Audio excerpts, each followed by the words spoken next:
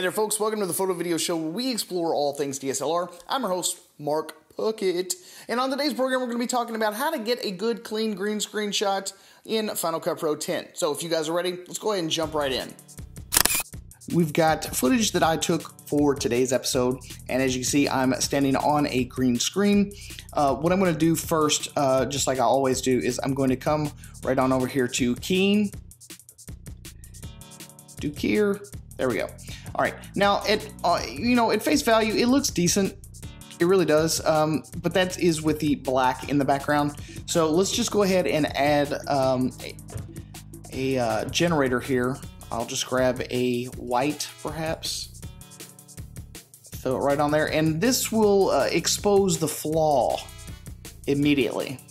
As you can see in this shirt and in the hat, there's just holes all over the place. That's bad. We don't want any of that, except for the big holes in my ears. So the first thing I'm going to do is I'm going to switch from composite view over here to matte view.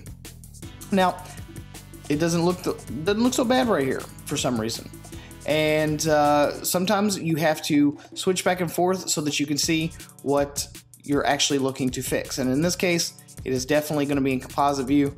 I'm going to take and click fill holes and drag it over to the right and add just a little bit. Now, that looks pretty good. No major problems that I can see anywhere. The worst thing that I can see, though, is this edge. It just sort of looks like a cutout. It's not very aesthetically pleasing, and it looks pretty amateur. So what I usually do is come on over here to the matte tools, and the first thing I want to do is I want to soften those edges. And you can get a little bit better view of what that looks like in matte view here. So if you grab the soften slider and just give it a tinge of softness. And now take your erode slider and slide it over to the right just a little bit. That looks pretty good. Now let's go back over to this view. See, and as you can see, the edges don't look as gross. You know, they actually look like maybe they're just falling off in a depth of field thing here. But I will show you what it looks like in composite mode with the soften and the erode off. So this is with it on, and that is with it off.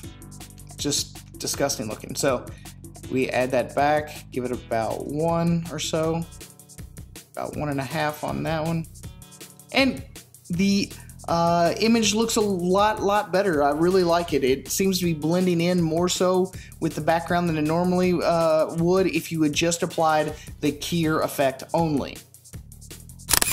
So if you guys are looking to vary up your shots a little bit, try using the green screen, and using Final Cut Pro 10 in conjunction will make it a lot easier.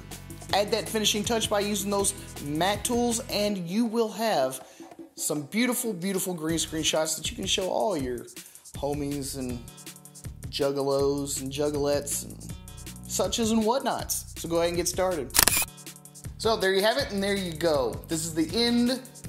But if you will, come and find us on Facebook and Twitter, be our friends and our pals, and also find us on via.me for extra photo video fun. Also check out Macro Mondays, which is the new show that I've been doing every single Monday for photo projects, photo tips, stuff like that. I think you guys will enjoy it. Check it out. Right down here. So, I'm glad you guys decided to stop by this photo video show, and we'll see you guys again next time.